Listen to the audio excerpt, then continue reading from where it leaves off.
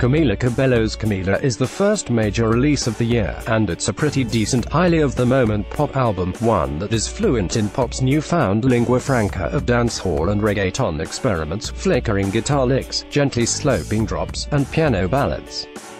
Craig Jenkins of Vulture chronicled this easy sort of mid-tempo in an astute essay published last month, calling for pop to shift itself somewhere else. Camila, if anything, might be this micro-era's rattle, an album released at the very top of a year that will be defined by movements we can't yet see coming. But that doesn't mean the album is without its charms, starting, for me, with Inside Out, its fifth track, which comes right after the smash hit Havana. That song shapes a salsa-inspired piano line into the form of a contemporary pop song, and Inside Out more or less attempts to pull the same trick, opening with piano riff that could pass for bossa nova before quickly assuming the vague contours of a dancehall rhythm.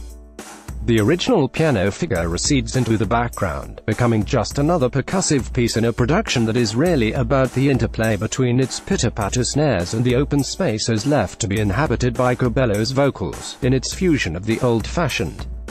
and the chic. Inside Out reminds me of Ariana Grande's debut album Yours Truly, one of the great and underrated pop albums of our time, which similarly bridged a gap, in that case between Disney soundtracks and doo-wop and trap music.